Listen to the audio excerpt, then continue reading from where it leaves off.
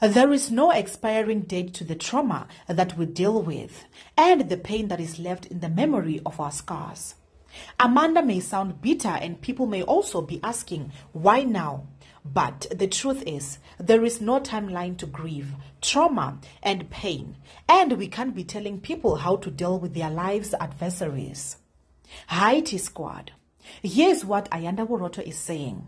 I wish I could repeat that we are a broken mess of a nation, but that will be getting us off the hook too easily. Brokenness can't be the go-to excuse for our toxicity, and hiding behind social media handles has just unleashed the monsters we are. Because we can hide faces behind cowardly words. 90% of the things people dish out from behind social media masks, they would never repeat with the person standing in front of them. But that's not the point of this post.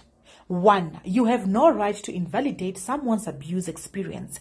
None. You were not there. They were.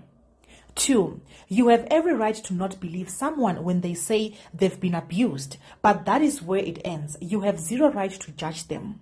3. Coming out with an abuse allegation 2 years, 10 or 50 years after the fact does not invalidate the experience. There is no expiry date for trauma. Are we timekeepers now?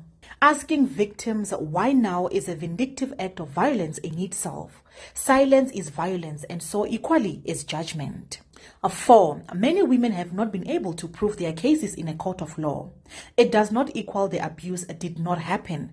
It means the law did not have sufficient evidence. 5. Last but not least, women can be in a relationship, marriage, and still get raped. Educate yourselves.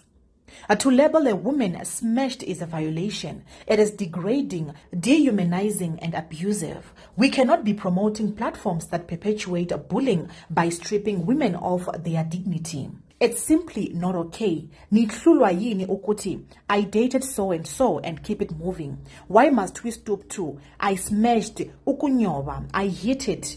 Kulani, you want to be treated like men. Stop behaving like boys. This vile engagement is simply demonic and no sane organization should support it. Those are real people, not cows. I feel sorry for our children with adults like us, honestly. We are in serious trouble, SA. We need to do better, she said. At T-Squad, what is your thoughts? Do leave your comments down below. I love you.